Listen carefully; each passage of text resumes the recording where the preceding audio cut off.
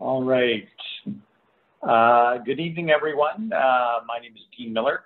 I am the president of Whole Health Pharmacy Partners, and welcome to our first webinar of the season. For those of you that have joined us before, I think you know that we're very active on the webinar circuit. We do a lot of these.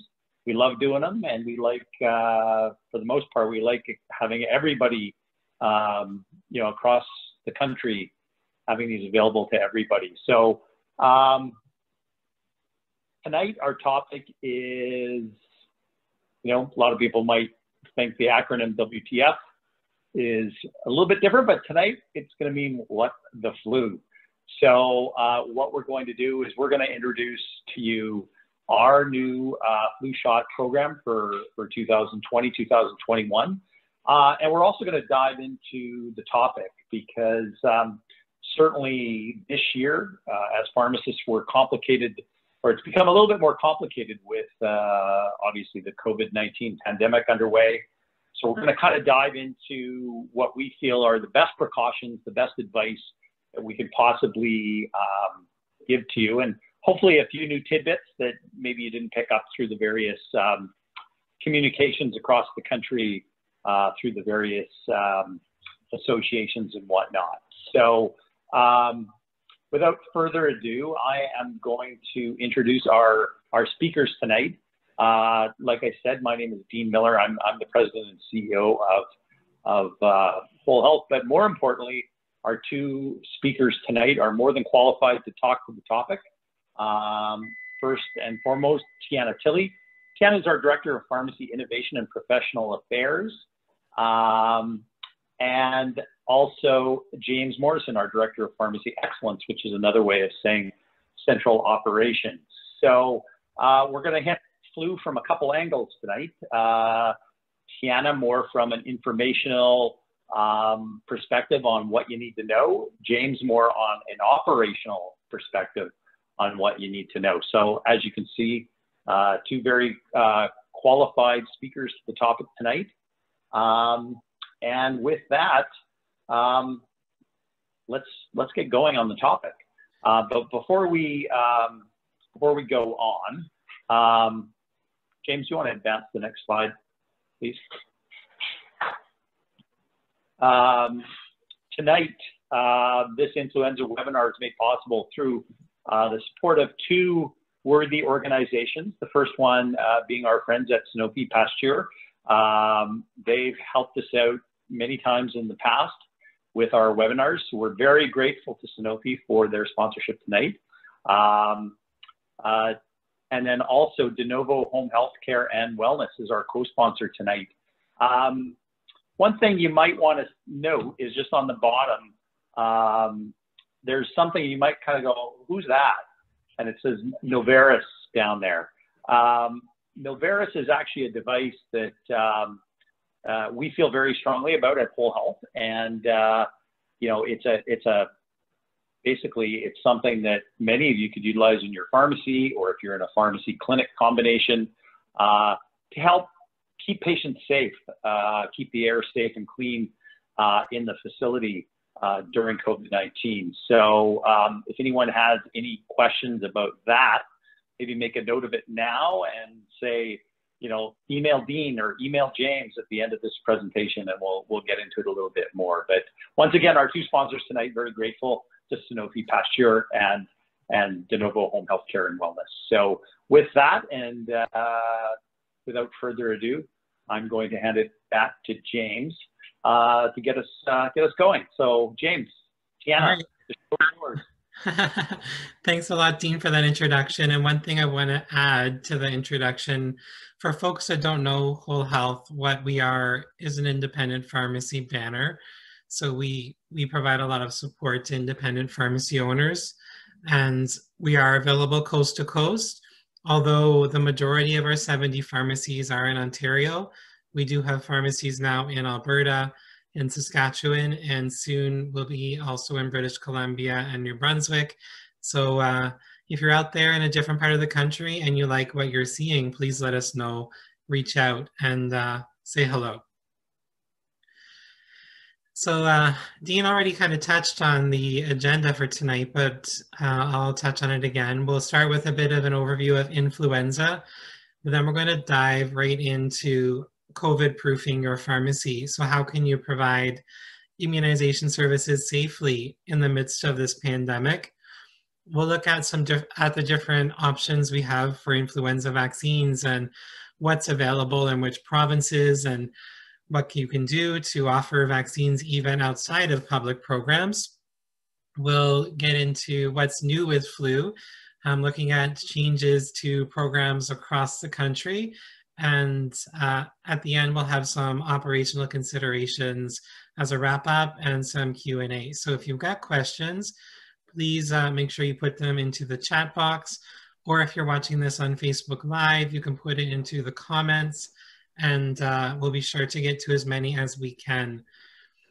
So starting with an overview of influenza, I think I'm going to pass this off to Dr. Tilley. Thank you, Tiana.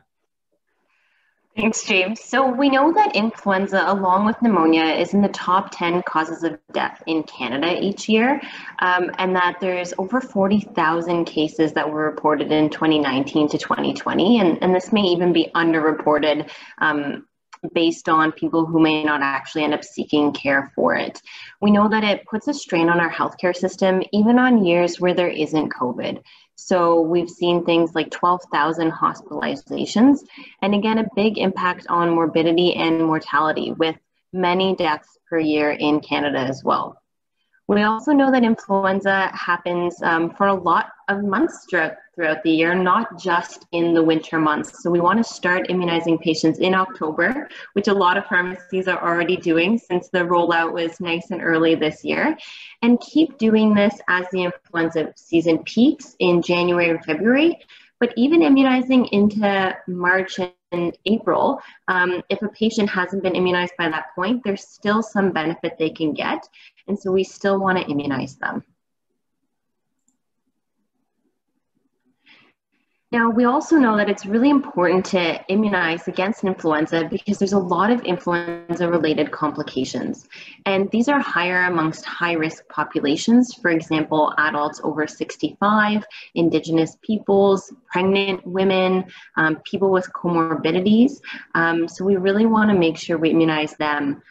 They're at risk for direct effects of influenza, so those are respiratory effects, and also indirect effects, so things that might trigger cardiac complications or exacerbations of things like renal disorders or diabetes. And in this season in particular, we have the mix of influenza and COVID. And so these are both respiratory illnesses, and they have some similarities. So it might be hard for patients to differentiate which they might be experiencing, and even healthcare providers to differentiate. We know that their symptoms include things like fever, cough, respiratory difficulties, and shortness of breath, as well as overall fatigue. So it can be hard to say which they're experiencing, and then might require hospitalization to suss that out. It can also be transmitted in similar fashions, which is good and bad news. So we know respiratory droplets, which can then be transmitted as we touch surfaces or even shake hands with people and then touch mucous membranes. That can be a way for transmission to occur. Now, I say that this is a good and bad thing. I think in this season in particular, people are hyper aware of transmission of COVID. And so they're taking precautions, which I think will also then protect them from influenza to some extent. But it also still means that they're at risk for both of these going into the fall. We also have the same patients, so that 60 plus, 65 plus crowd, and the patient populations with chronic comorbidities who are going to be at higher risk. So we really want to protect them, because if we look at influenza occurring in the fall and a second wave of COVID occurring, that's where we really see the impact on the healthcare system that might already be at capacity. And so we need to really make sure that we prevent influenza as much as we can, so that we have as many beds in the hospital and ICU as available as much as possible for cases of COVID that might happen. Now, the most effective way of preventing influenza, and luckily we have one of these, is an influenza vaccine. So on top of encouraging other measures like washing hands, respiratory etiquette like sneezing in the elbow, and staying home and distancing when sick, we really want to stress the importance of influenza vaccines. And I think the Canadian population, like we saw in the CPHA survey that showed that a third of Canadians are reporting that they're definitely getting their flu shot, specifically because of concerns about COVID. And so we can make sure we work with patients while they have that interest to get their flu shots, especially as we wait for a potential COVID-19 vaccine. And we know the benefits of this are that we can protect patients from getting ill, they can protect other loved ones, even those who may not be able to be immunized. We can keep their lungs healthy, which is especially important as COVID-19 is also a respiratory illness. And then, like I mentioned, we avoid those hospitalizations and healthcare visits to really maintain the healthcare system's capacity into the second wave of COVID.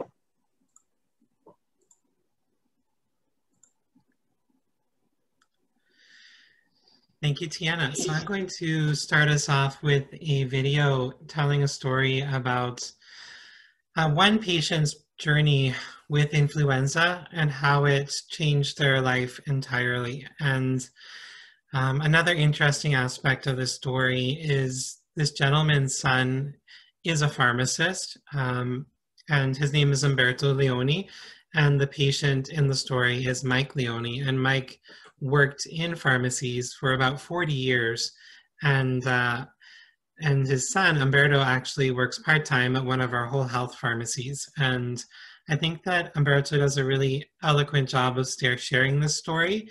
So I'm very pleased that we can share it with you here. I was 18. I started to work on custom.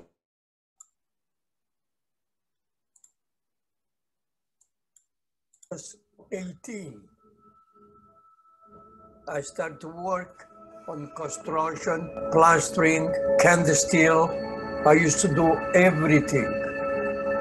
Then I worked in the pharmacy for 40 years. This was the one year where, unfortunately, he was one of the individuals who contracted influenza, and it put him in the hospital for 9 months. Influenza is not just a bad cold. It is a cascade of shutdown.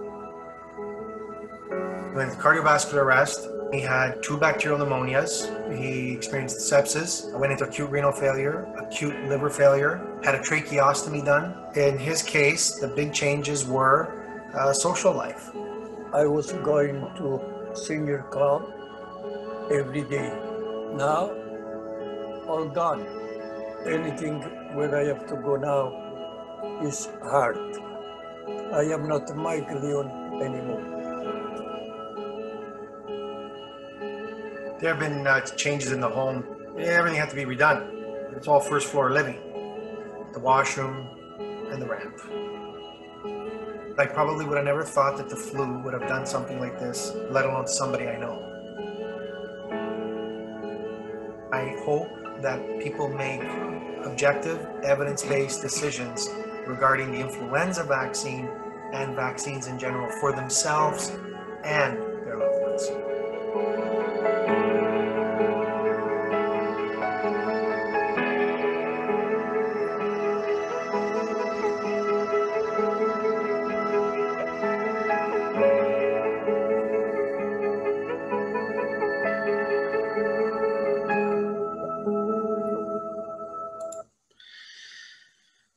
Wow. So yeah, I think that really sums it up, how we need to consider flu differently. I think a lot of folks don't see it for the serious illness that it can be for some folks.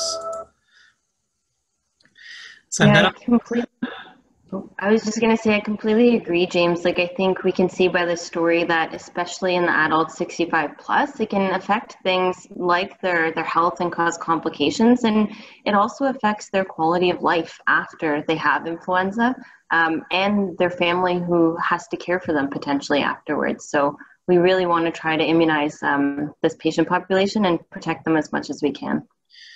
Yeah, it looks like the Facebook live stream stopped, so I'm just going to try and send it out again. Just take me a moment.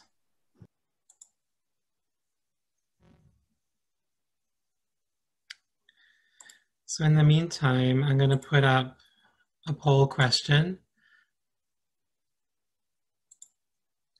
So please, people who are listening in, have a look at our poll question and submit an answer if you can.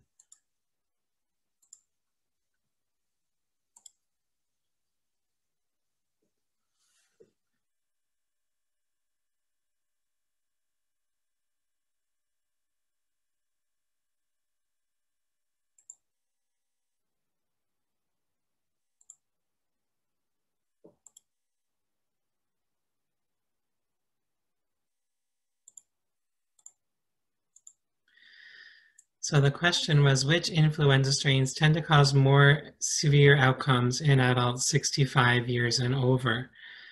And the answers, it looks like about a third of people said influenza B and about 2/3 said influenza A. So we'll get into the answer to that question shortly. So let me just take a minute. I think it's important pharmacists understand exactly what's in the flu vaccine when they're having conversations with patients, because you'll see in the media there's a lot of talk about the seniors flu shot, and those patients are going to come into the pharmacy and ask you, what is a seniors flu shot? So it's important that we all have a good understanding of the differences between the standard dose, which we call QIV or quadrivalent, compared to the high dose, which is trivalent or TIV. So within the high dose trivalent, there's 3 strains. It protects against 3 strains of influenza. 2 of them are influenza A strains and 1 influenza B strain. And if we compare that to, and they're at higher concentration. So because of those antigens being present in 4 times stronger concentration, it's been found to elicit stronger immune responses compared to the regular amount of antigen that you find in standard dose vaccines. And if we compare to the standard dose vaccine that's out there this year, we know that there's 2 strains of influenza A and 2 strains of influenza B that it provides protection against. Now, we know that this is especially important for adults 65 and older, and that's because the immune system naturally wanes as we age. So older adults need a higher antigen content to mount a greater immune response and get more protection. So that's why the 4 times the antigen concentration in the high-dose trivalent vaccine can help them mount a greater response. This is important to know too, because some patients under 65 might ask for this vaccine, even if they aren't immunocompromised, just because they've heard about it and it has more. And so you want to talk to them about the fact that you're under 65, and so your immune system can naturally mount a response, whereas the older patients need a bit more of that antigen to help them boost that immune response. One thing that also comes up, like James highlighted, is that the high-dose trivalent has the 2 influenza A, but only 1 influenza B strains that are covered, whereas the standard dose quadrivalent has the 2 influenza A and 2 influenza B. And the reason why we still feel comfortable recommending this vaccine, the high-dose trivalent, to adults 65 and older, is because we know for them, influenza A strain protection is really important. And that's because it tends to cause the more severe outcomes in adults 65 and older. We even know that in studies that compared the high-dose trivalent vaccine to the standard dose trivalent vaccine, immunization with the high-dose trivalent vaccine resulted in 24% fewer influenza illnesses. So that's something to keep in mind as well. In some provinces, the standard is the standard dose quadrivalent, and we don't yet have studies on that front. But looking at the trivalent high dose, we see that additional protection.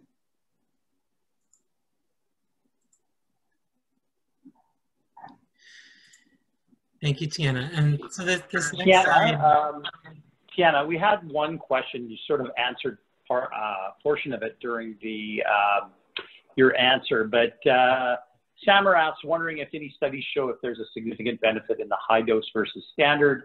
Many of my patients want the high dose, but as usual, the supply is very low, and I feel waiting 2 weeks now to see if it comes in is risky versus just getting the standard one. Your thoughts? Yes, so you're beating James right to this point here, where he's actually going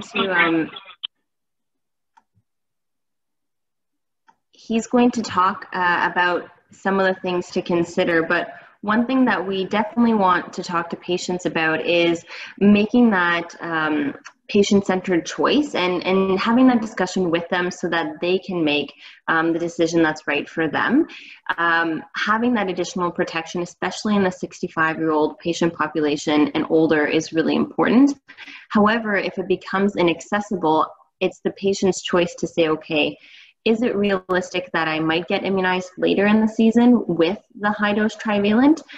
If not, if it's somebody who maybe won't have access to the healthcare system, or it's a region or a province where the high dose is in high demand and isn't going to be accessible, then we need to make sure that they're at least immunized. So we don't want to delay so much while we wait that they're at risk earlier in the season, but making sure that if you do provide the standard quadrivalent vaccine or standard trivalent, if that's the standard of care in your province or jurisdiction, that the patient is clear on which vaccine they've received. You really want to make sure that that patient is engaged in the conversation and that they know if they received the standard dose quadrivalent or the high dose trivalent. Otherwise, you might get patients who are very upset when they thought they were getting the high dose vaccine, but actually got the standard dose vaccine. Yeah, that's excellent advice, Tiana. And we've seen it and we've heard about that, where patients went to the pharmacy and thought they were getting one vaccine and then they actually received something different. So I think it's important that we try and have these conversations with patients just to make sure they're informed of what they're getting. For some reason, patients are quite passionate about which flu shot they get, and that's great that they're so interested in being protected against the flu, but just making sure patients are aware of their options. And I think one of the key messages of this webinar is ensuring that, you know, patients are immunized as soon as possible. So not to delay for weeks if that's when you're expecting a particular vaccine will come available, and to offer them whichever you have, because we know it takes a couple of weeks to mount an immune response. And that's especially true. Perhaps earlier in the season, you might think, okay, I'm able to reorder at a certain date, so I can schedule my patients, especially the high risk that I've identified, maybe through a pharmacy dispensing software query, and schedule them in so your high dose vaccines are allocated to them. But if it becomes later in the season and you don't even know if you're going to get any more high dose, that's not something we want to risk them going unimmunized for. The other thing to do is see if they are able to access the high dose potentially through other resources, if other areas might have it, if that's what's best for the patient. Yeah, there's another question there, and it's how do I access high dose in Alberta? So you'll see when we get to a slide later on that Alberta, the high dose for the public plan is only available for long-term care. So pharmacy has a limited role in providing high dose for patients for the public plan, but we're hoping that there will be supply of high dose vaccine in wholesalers soon. So if you're able to order that, we'll talk about how you can provide that outside of the public plan to patients willing to pay or have insurance. And it's important not to assume that a patient won't be able to pay, even if this might have been an issue in other items or they don't have private coverage. A lot of patients actually feel really passionate about this. And when they look at the potential complications and costs associated with that, things like we saw installing ramps, requiring additional home and healthcare devices, time off work for themselves and their family members, they might actually be willing to invest in their high-dose vaccine or in another non-publicly funded vaccine. So having that conversation and letting them decide, especially when they find out about things like that opportunity cost that might exist. Yeah, so I know we've already talked quite a lot about these two vaccine options, but we're going to try and get through this slide and carry on through the presentation. So both vaccines are high dose and standard dose, are safe for seniors and certainly are indicated for seniors. We talked about how the high dose trivalent conveys better protection against influenza A strains, and we're particularly concerned about those strains when we're talking about our senior patients over 65 years of age. And we know that, I know Tiana talked about this already, how influenza A is associated with a greater disease burden in our senior patients. And that burden is even, not only it's a higher burden, but also more serious cases. We know that the QIV, so the standard dose, offers protection against the same strains contained in the high dose TIV and includes an additional B strain. And influenza B occurs less commonly in our senior patients, 65 and over. So the point of all of this is to say, you know, have these conversations with patients. Don't make assumptions. If you're able to get some of the high dose vaccine, and there might be interest from patients either to pay for it or use their own insurance or health spending accounts, and try and get ahead of this with identifying those patients that are particularly passionate or interested in the high dose flu vaccines so that you can have a list. And then if you have enough patients to order that pack of 5 doses, it might go a long way in, you know, securing that patient relationship and making everybody feel comfortable with flu season and protecting as many folks as you can.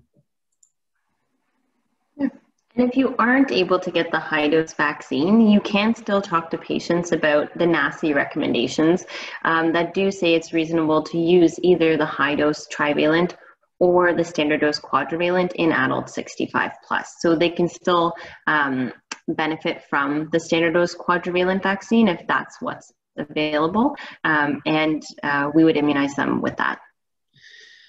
Yeah, I wanted to put up this slide about pharmacists' scope with providing injections in particular around influenza, because I think this is the first year where every province and one of our territories is able to provide flu vaccines at pharmacies, so it's a big deal.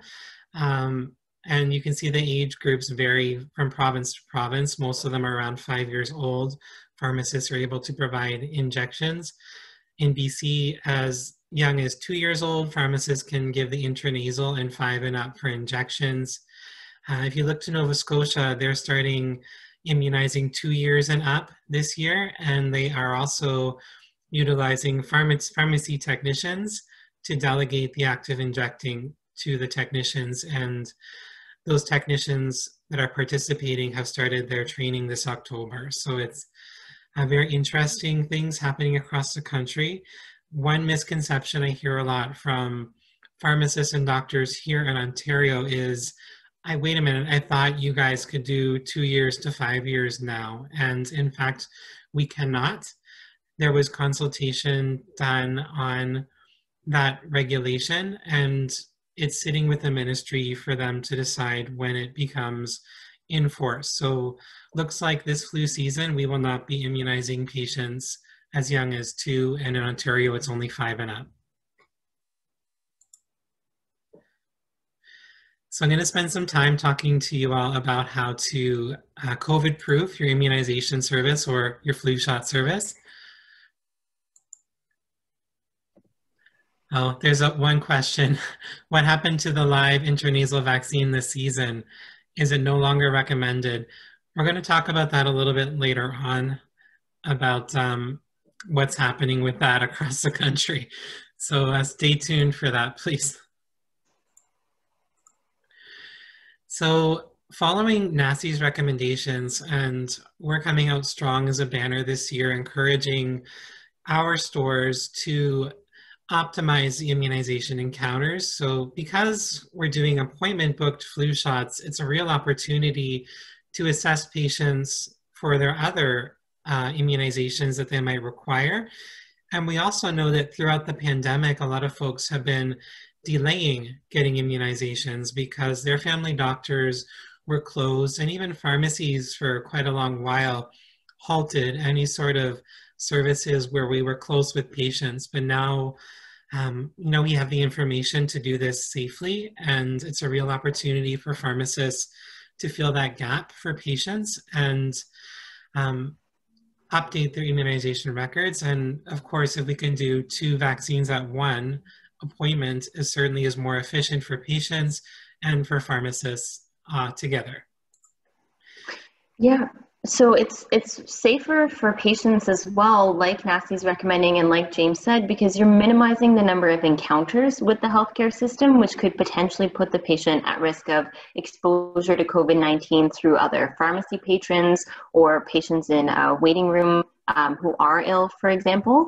But you're optimizing that protection. So for pneumonia vaccines, you're making sure their lungs are nice and healthy. For other vaccine preventable diseases, you're making sure they're up to date and protected so that we don't see outbreaks in the community, which again would impact the patient's health and the healthcare system's capacity. And so like James said, because we're using essentially the appointment-based model for flu shots, that gives us the opportunity in advance when we screen patients for things like COVID and complete their consent forms. We can also screen for other things like other adult immunizations. We see the opportunity here to then fax a prescriber if it's a Schedule 1 vaccine or a Schedule 2 vaccine where the patient requires a prescription in order to get private coverage. We have kind of the luxury here of faxing the prescriber in advance with making a recommendation and then having the vaccine available for the patient when they come in for their flu shot. So you can administer 1, 2, 3, even 4 vaccines, that's okay, on the same day. If you're doing 2 vaccines, it's recommended to use 2 different limbs. If that's not possible for whatever reason, just try to separate the injection site by about 2.5 centimeters or 1 inch. And so some big ones that you might see are things like influenza and meningitis B or HPV for adults 15 to 25 plus. You might see influenza and pneumonia or influenza and herpes zoster for adults 50 plus or even 65 plus. And then you might see for pregnant patients that you're recommending a Tdap vaccine because we know that the recommendation is 1 pertussis vaccine every pregnancy between gestational weeks 27 and 33. The only thing that I'd like to call out here is to make sure that in your province, these vaccines are within your scope of practice. So in Ontario, for example, the Tdap vaccine is not within the pharmacist's scope of practice. So make sure you know what is within your scope of practice and immunize within it or get a medical directive or direct order set up. And also make sure that you know if it's a Schedule 1 vaccine like herpes zoster or Schedule 2 vaccine like pneumonia, because that'll dictate if you need a prescription or not. Yeah, and one thing I'll add is we get a lot of questions around what do I do if it's a vaccine in a series. So if you look at herpes zoster where it's 2 injections, we had a lot of patients late to receive their second dose. So even if you're more than a year late, you still give that second dose and you don't need to restart the series. So that's an important comment I'll add on here for folks that are really keen on optimizing immunizations.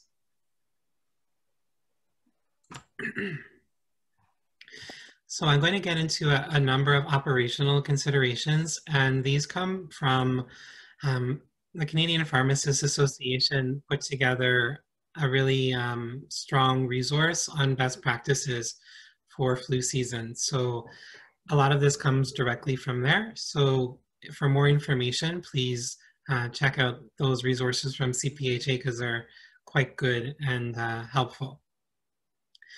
So the first thing that we want to point out this year with doing things differently is walk-in immunizations are strongly discouraged. So there's a whole lot of considerations that we need to follow to make sure that patients are spaced appropriately, that you have even vaccine in stock, and all of this can be done appropriately. So it's very much discouraged to have any walk-in immunizations in particular as well, because now we're in a climate of COVID. You also need to do some pre-screening for COVID symptoms.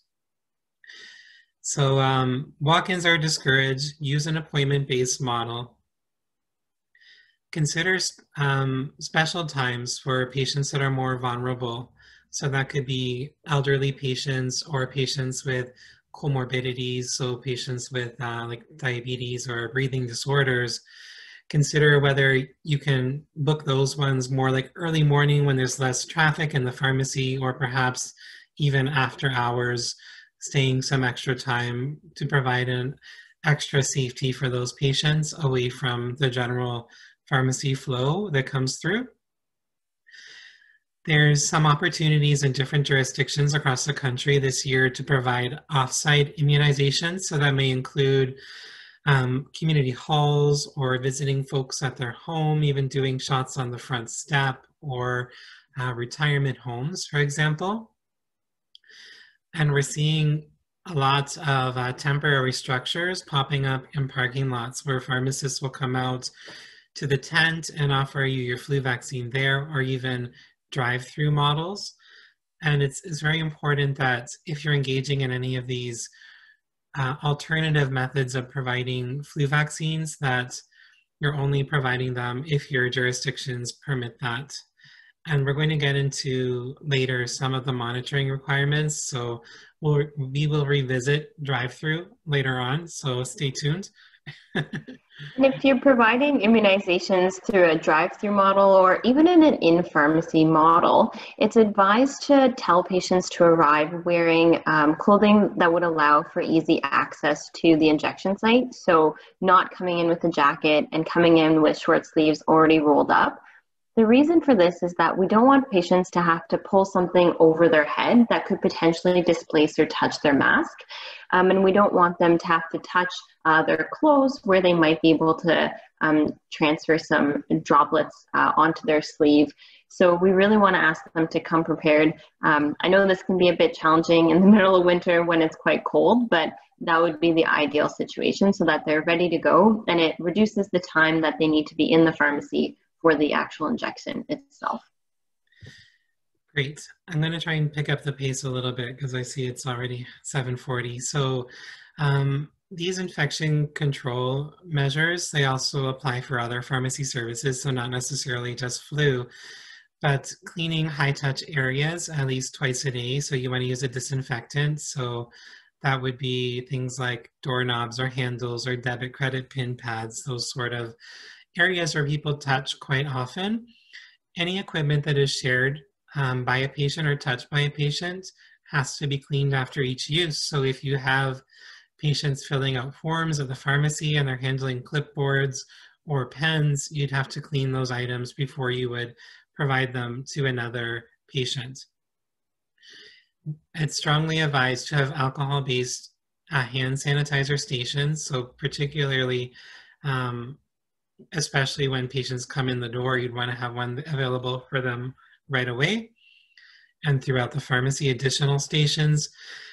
In the room where you're providing injections, you need to clean the surfaces that a patient may have come in contact with immediately after each encounter.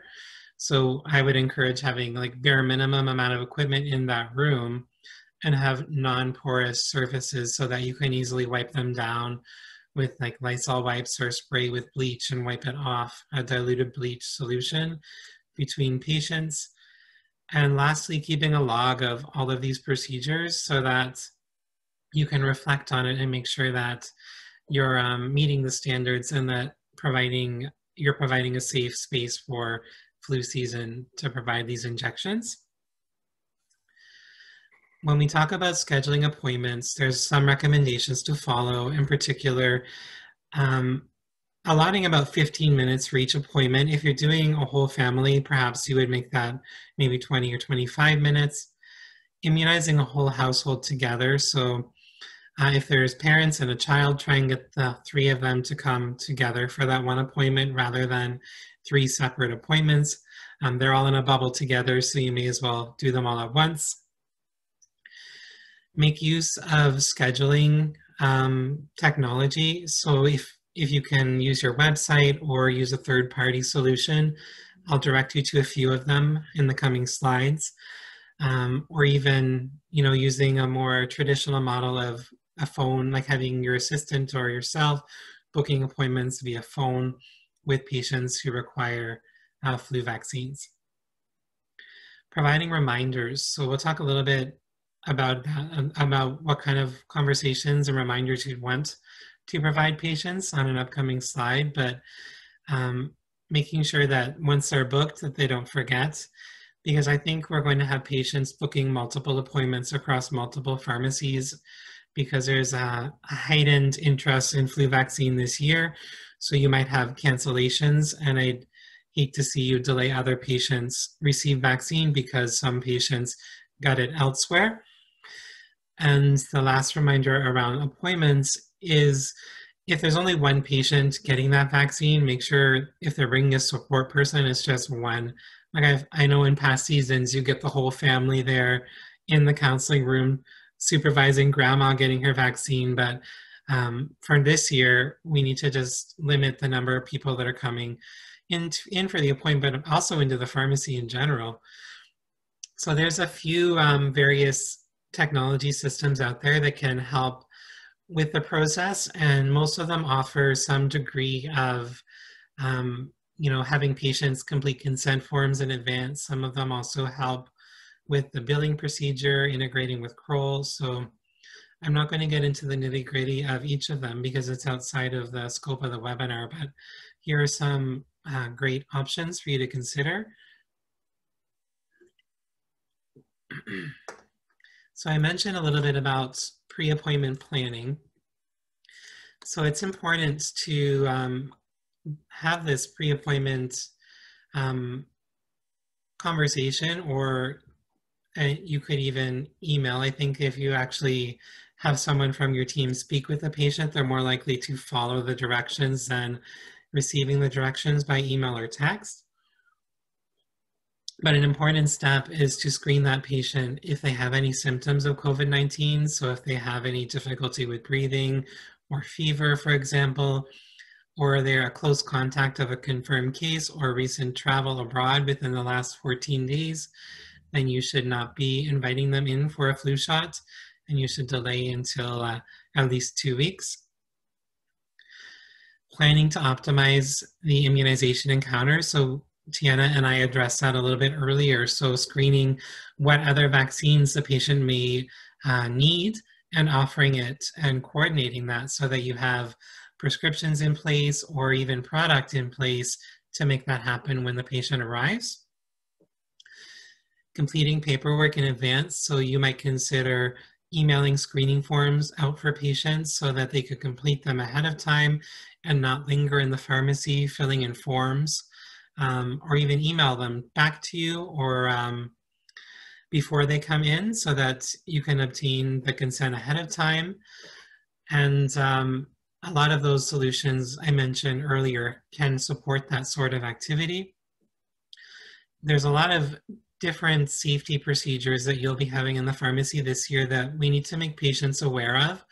So that might include wearing a mask when you come for your appointment, sanitizing your hands upon entry, and also describing modified procedures. So if you have designated waiting areas where the patients are going to have to wait for observation, or even designated spots to line up before you receive the injection that allow for physical distancing, or if you are asking patients to alert the pharmacy that they're in the parking lot waiting, and then you text them or call them when it's their turn. So there's lots of opportunities to communicate effectively with patients to streamline your process.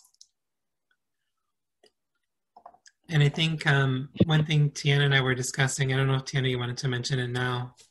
Yeah, one thing that James and I were discussing is to let patients know, even when you're providing the immunization service, that You can do something like taping down a mark on the floor at the 6 feet mark and let them know before you cross that line after you've prepared the vaccines that once you cross the line, you'd ask them to kindly look away and avoid talking unless they're feeling unwell, because you want to, again, make sure that respiratory etiquette is maintained and that you protect yourself from them breathing on you as you're providing the immunization service. And just letting them know out loud that that's going to be the procedure, so that if they have any questions, the time to ask is before you come within 6 feet. So I talked a little bit about COVID screening. So we can break it down into passive screening and active screening. Passive screening is something that the patient would read or do on their own. So that might include reading a sign posted outside the pharmacy asking them not to enter if they have symptoms or were a close contact, for example, of a COVID-19 confirmed case. Passive screening could also include emailing patients a survey ahead of time asking them about their symptoms before they would come to the pharmacy. So there are some screening tools available, and they're available through those technology solutions I shared earlier. Active screening would be someone from the pharmacy being engaged with the patient and asking them questions, or even taking their temperature with an infrared thermometer. So if a patient has their temperature taken and they have a temperature greater than 38 degrees Celsius, we would consider that a fail of active screening, and you should reschedule that immunization for when they no longer have a fever.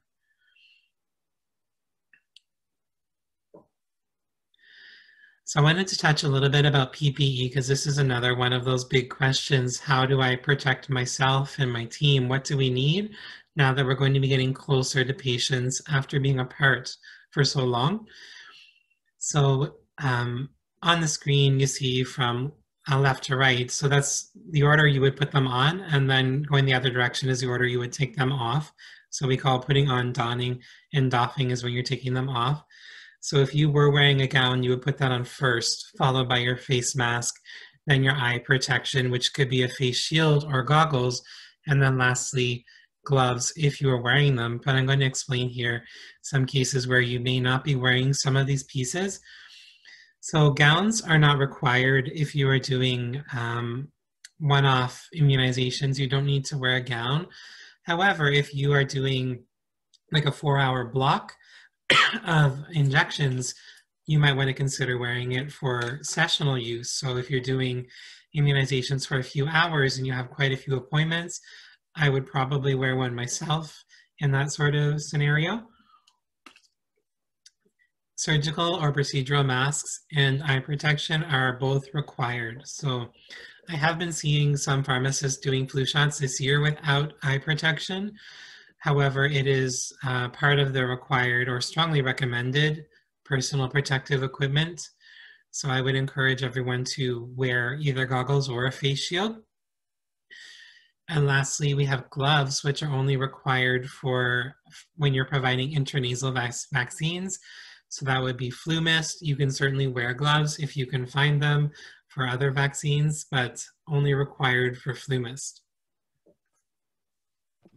Yeah, the other important thing to point out about personal protective equipment is in the event of a post-immunization adverse event requiring a pharmacy team member to provide first aid or CPR to a patient, that would be a case where full PPE would be required. So you want to make sure that your staff is trained and there are supplies available in the pharmacy, even a small kit of them, so that pharmacy members could don this and then provide aid to the patient, since they will be in quite close contact and potentially for an extended amount of time. So a big question for pharmacists was around observation periods this year. So do I have to keep that patient in my pharmacy for 15 minutes and monitor them? And there's been different things happening around the world with monitoring periods. So I think it was Australia shortened observation periods or waived them altogether. And here in Canada, we're not being quite so liberal. So our NACI recommendations require patients still be monitored for 0 to 15 minutes post-vaccination if you have the physical space to do it. So if you can space patients out, if you have stations for them to wait and be monitored, you're encouraged to have those patients wait for 15 minutes, because we know that the most serious reactions to an immunization do occur typically within the first 5 minutes. And if we have them wait for 15 minutes, we would typically capture the majority of those adverse reactions. However, you can consider shorter observation periods if you're in a situation where physical distancing is not possible and the patient has received an influenza vaccine before. So if this is their first influenza vaccine, you should not be letting them leave early. You have to monitor them the whole 15 minutes. If they have reported no known or severe allergic reaction to any component in the vaccine, if they have had no severe reactions to any vaccines in the past, so that would include fainting or seizures, or of course anaphylaxis. So if they haven't had that, if they're not planning to operate a motor vehicle, and they're quite generous with motor vehicles, so it included rollerblades as well as a car, a bike, a scooter. So if they're planning to use any sort of transportation away from the pharmacy, and they're the one operating that, you should keep them there 15 minutes and monitor them. If they are an adult and they have a chaperone who will monitor them for 15 minutes and they don't have any of these other concerns, then you may let them leave after 5 minutes. So I've been seeing a lot of chatter about drive-through flu shots, and it has me a little bit concerned that some folks might be providing immunizations and letting patients drive off without having any monitoring at all. So we know from this guidance from NACI, if that person is the driver who received that vaccine, you should be monitoring them at least 15 minutes, or having at least someone from the team monitoring them in case something happens. You would not want them to be behind a vehicle.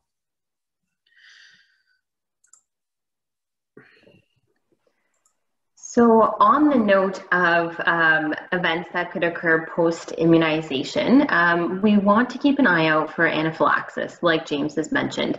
So the telltale signs of this can be things like cardiovascular symptoms. It can be things like symptoms of the skin, so things like urticaria.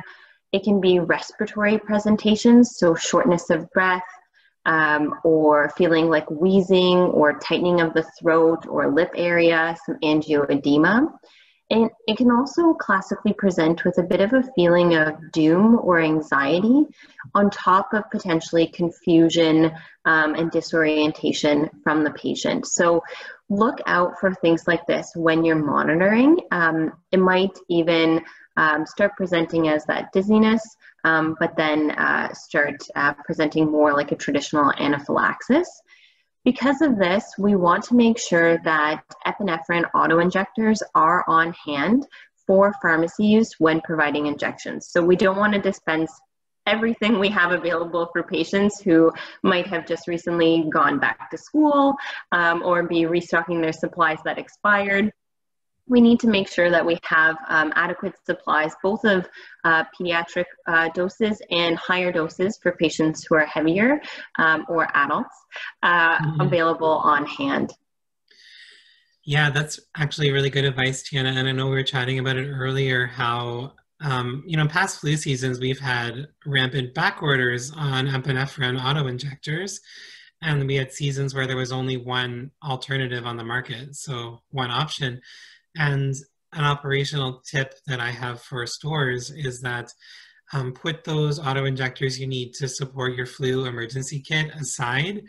And then every time you reorder for your regular filling, rotate your inventory so that the ones from the kit come out onto the shelf and your new stock goes into the kit, so that you always have the freshest expiries in your kit. So you're not expiring your auto-injectors and wasting that way. So I'm going to launch a second poll here. So did you know there are 3 epinephrine auto-injectors available on the market here in Canada?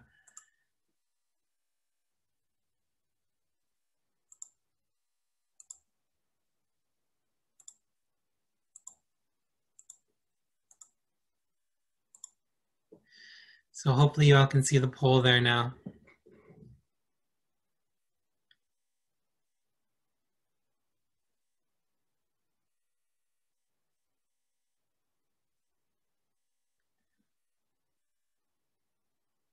So about half of the people on the call have answered so far.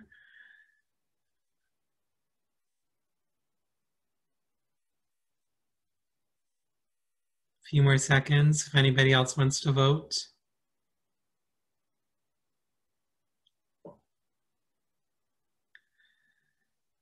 All right, so I'm going to share the results. This is very interesting. So hopefully everybody can see the results. So there are 3 auto injectors on the market now in Canada, and we're going to give you some information about them in the next couple slides because there's actually some very interesting considerations for the newest player around new dosing that we'll review. So it looks like 67% of the folks on the call weren't aware of that. And I think it's reasonable to be unaware of this because of the different brands coming in. Sometimes we even have to go to the States to get kind of an emergency supply when there have been back orders in the past. And because one of these players, Emerade, is actually brand new. So just in the last week or so, coming onto the Canadian market. And so starting to be available to order at some of the doses, and some doses will continue to come onto market in the next little while. The big thing about this is traditionally there's been kind of 2 dosing categories. So we know that children less than 15 kilograms, we don't have an auto injector. We do call 911 to get them emergency aid. We then know that for people who weigh between 15 and 30 kilograms, the 0.15 milligram dose, so this might be a junior or pediatric dose, is recommended. And then traditionally for anyone over 30 kilograms, so that's adolescents and even older adults, the recommended doses that have been available is 0.3 milligrams. But we know that over 30 kilograms represents a lot of Canadians and a lot of different sizes. And we know that the Canadian consensus from experts, the recommendation, is actually to use a 0.01 milligram per kilogram dose up to a maximum of 0.5 milligrams in adults and 0.3 milligrams in children per dose.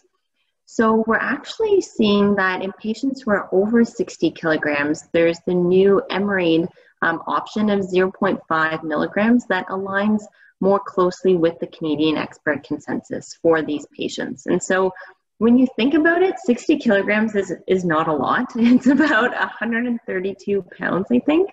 So that represents a lot of patients where the higher dose for them when they're experiencing anaphylaxis may help ensure that they do survive that reaction and that they get the amount of epinephrine that they require. Yeah, it's very interesting, and I'm excited to have a third option for epinephrine on the Canadian market after years and years of shortages. So I'm hoping this will be a solution for that. And I see on the slide that we included the Emerade 0.15 milligrams. I don't think that one's quite out in Canada yet, but you should be able to see the 0.3 and the 0.5 milligrams in your wholesalers. And the last thing I wanted to mention is, like, when considering which patient you'd use which dose, I know there's some considerations for like elderly or frail patients or patients with known cardiovascular disease. You might not want to start them with that 0.5 milligram, maybe stick with the more historical 0.3 milligram. But if you have a younger, healthier, larger patient, perhaps it's more appropriate to start on that 0.5. So if you give me my flu shot and I have a bad reaction, I'll be looking which one you give me. So we're going to get into the landscape of vaccines available across Canada. And this is something that always irks me about Canada, is how healthcare is not equitable across the country. So we have here in Ontario and also in PEI this year, I think it's the first time for both provinces where the high dose influenza vaccine is available for seniors living in the community. So pharmacy is playing a role in providing publicly funded high-dose vaccine in those provinces. However, the rest of the country is still the high dose is mostly limited to long-term care settings or personal care homes. I know Manitoba also is providing it to certain correctional facility patients. So largely, in those other provinces, pharmacy may have a small role if they're involved in servicing long-term care facilities, but for the most part, it's only Ontario and PEI where publicly funded high-dose vaccine is available. If we look at FluMist, there are a few provinces to address the question that came up earlier that do have FluMist available in the publicly funded plan, and that is PEI and British Columbia. They do have FluMist available at pharmacy for patients for pediatrics. And Quebec, I understand it's some pharmacies, but not all pharmacies that have it available. And the only other province that purchased FluMist, or territory, I should say, for public plans is Yukon. So it was only purchased for public plans in 4 jurisdictions.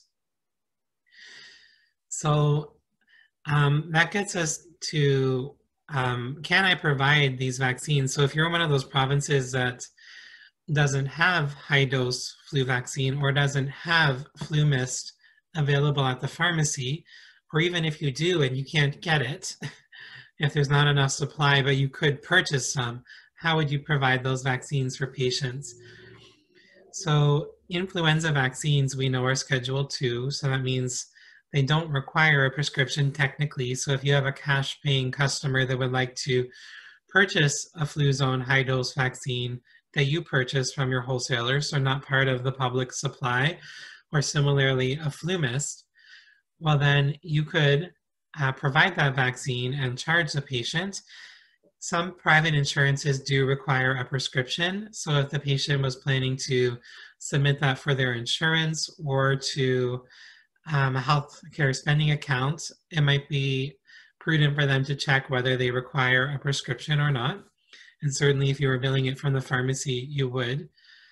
And also consider some of the operational considerations, like if you were to provide FluMist, I think they come in a box of 10. So can you find around 10 patients so you're not losing money? And also Fluzone comes in a pack of 5, I believe. Tiana, did you want to address the question that came up earlier around, is FluMist something still worthwhile to offer patients, or is that kind of passé? Yeah, so I think we want to have this in our toolbox, especially for patients where that needle phobia really will prevent them from getting immunized. If it's the only thing that will get them immunized, then we want to make sure that option's available. This is especially important, again, in a season where I know Whole Health, for example, tends to use the distraction technique, which we've seen in published literature helps with reducing that perception of pain. And we use virtual reality glasses. But in this year, unfortunately, we can't use the glasses because of that risk of transmission. And so for people who otherwise wouldn't be immunized, having FluMist available can really make the difference in making sure they're protected. So I see a question from James. There's a question actually, I think a really good one from Rahim in Ottawa about other province patients, specifically in his case in Quebec, and can we vaccinate those patients, and if we do, are we allowed to bill for that? Yeah, that's a really good question because those things are separate, billing and vaccinating. So I can probably take the billing one if you want. So if the patient was living or working in Ontario, so if they're a student here and they live here, or they're working and they're residing in Ontario, so this would not apply if they just crossed the border and tried to access our vaccine supply. If they were residing or working in Ontario and could provide proof, you could give them the vaccine. but no, you cannot bill for it. You could offer them private vaccine. So if you wanted to order, let's say it's a senior from Quebec, and you could get a high-dose flu zone package of vaccine. Yes, you could sell it to them, potentially bill their insurance if they had private insurance, but you could not give them the public supply unless they were living in Ontario. James, I'll just, there's a little bit of an asterisk on that one because just from experience between the various provinces, James is 100% right. Under normal circumstances, you can't. Rahim, if you developed a clientele that had a lot of RAMQ patients coming to your pharmacy, most provinces will at least consider it. And I look to provinces like Alberta and BC where there's some border restrictions around, what's the closest town as you sort of go back and forth between provinces. Being that it's Ottawa versus Quebec, I am not sure that would be allowed, but there's always an opportunity for a pharmacist to actually seek coverage through the public plan in an adjoining province. Most times it's not okayed, but if you do have a stream of patients that perhaps wanted RAMQ coverage, that is something worth exploring. Yeah, Tiana, there was a question around scope of practice with influenza vaccines in Ontario outside of the public plan. And it was asking if that is within our scope to provide vaccines here in Ontario, influenza vaccines privately. And I believe influenza is on that list of vaccines we can provide. Do you agree with that? Yeah, so influenza vaccines are within the list of the 13 vaccines plus influenza vaccines in Ontario that's within a pharmacist's scope of practice to administer. Pharmacists in Ontario can administer intranasal vaccines through that route as well. So just do check your specific jurisdiction to make sure that you can do not only injectable but intranasal, and that influenza is within your scope of practice. And then influenza vaccines are considered Schedule II by NAPRA. Some provinces have more strict recommendations than NAPRA does. So again, be aware of what your province recommends, but overall, NAPRA is scheduling a Schedule II, so not requiring a prescription. Although, again, prescription might be required for private coverage if it's being used outside of public plans. Yeah, but as Tiana mentioned earlier, some families might be happy to pay. So I think a flu miss is around $40 a dose. So they might be quite happy to immunize their children if your province doesn't have it as part of their public plan and they couldn't quite work up the courage to have their kids take needles this year. And I can see that because I think this year, all the extra layers of safety that are happening might be scary for a child to go into a pharmacy and see the pharmacist wearing all of this biohazard equipment. So we're going to transition into the next session, which is called What's New with Flu. So we're going to talk about a few things happening in different provinces. So when we look at Alberta, I just wanted to get it on the radar for the Alberta pharmacists listening in that there are some changes with regard to reporting immunizations that take effect as of January 1, 2021, where you'll have to be recording immunizations and also the assessments to provide an immunization. If the patient ends up not qualifying for that immunization, you still have to report that. We're currently in the transition period, and you have the option of either using aggregate data or submitting claims through Alberta Blue Cross for this flu season. If your electronic submission functionality is not available, you can submit manually your aggregate data every month. And if there's an immunization provided to a child 9 years of age and under, there's an additional form you need to fill in. And this applies to both provincially funded immunizations, but also privately purchased vaccines. So if you get into offering high-dose flu vaccines outside of your provincial publicly funded vaccines, you would also have to report those. If you have any patient experiencing an adverse reaction, and these are the more serious adverse reactions that Tiana described earlier on when she's talking about anaphylaxis, those type of reactions would need to be reported as well within 3 days. So here in Ontario, a big announcement that came was the ability of pharmacists to provide immunizations, or flu shots, I should say, outside of the physical pharmacy premises, but within the boundaries of your public health unit. And there's there's a link on the page that takes you to a site where you can map out exactly where your pharmacy is and what are the boundaries of your public health unit. So on the screen there you see Whole Health Compounding Pharmacy in Ottawa, shout out to Renew, and it has his public health boundaries. So it's quite a large area. So if you are able to secure the vaccine and you have a community group out there that's interested in having you come provide the service, you can certainly go ahead and do that.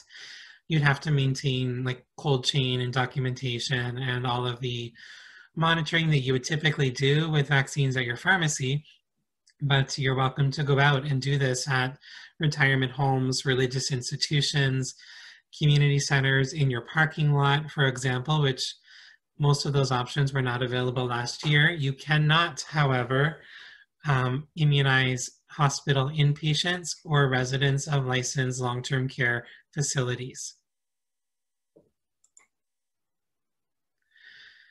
This is a big year for Newfoundland pharmacies. It's the first year where they've had a universal influenza program at pharmacy.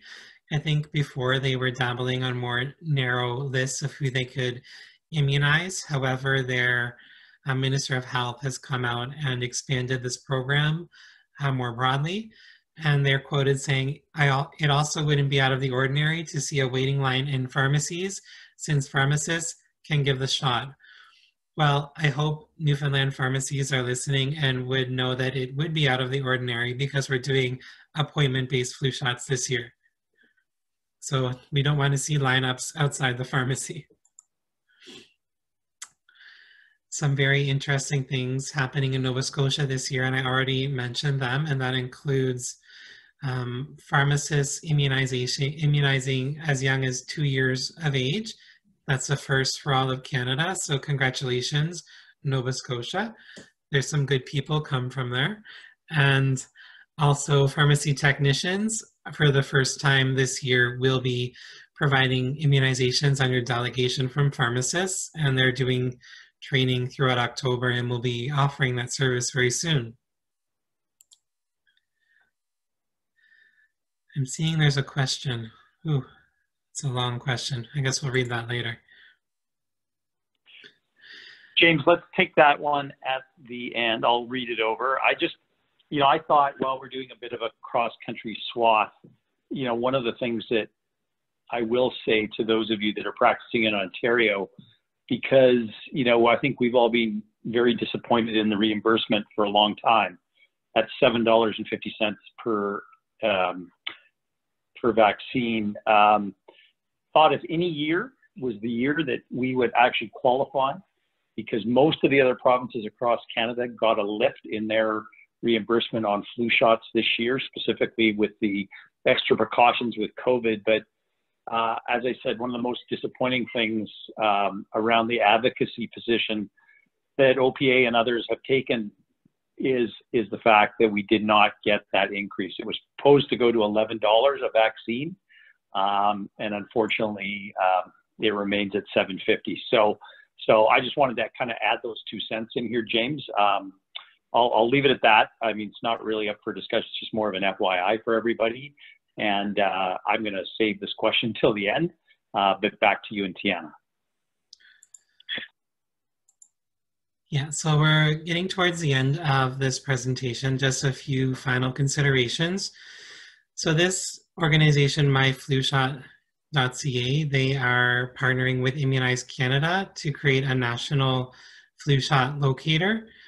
And they're telling me they will have a coinciding public awareness campaign as well. So it's free for pharmacies to list themselves on the website. If you want to take advantage of some of the higher level functionality, you would have to pay for that. But I think every pharmacy that's providing flu shots should at least list themselves on the website so that patients who are directed there will know their options in the community and can find you. And here's an example of what it would look like when the patient searches pharmacies around them providing the vaccine. So for example, here's Oshawa showing our Intrepid pharmacy there that's part of Whole Health Pharmacy as an option in the community to get the flu shot.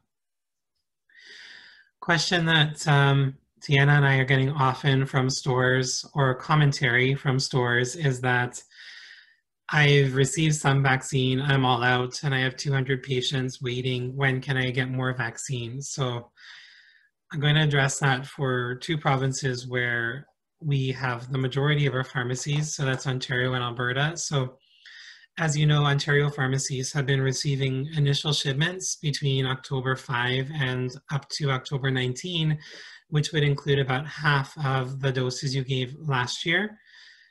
And more widespread community clinics are not permitted until the 19th. However, if you had like a high risk group, like maybe a local seniors group, you could certainly go and do them because they would qualify under the high risk, but you wouldn't want to go and do a local baseball team until after the launch on the 19th. Initial shipments included a breakdown of 80% the QIV and 20% the high dose TIV.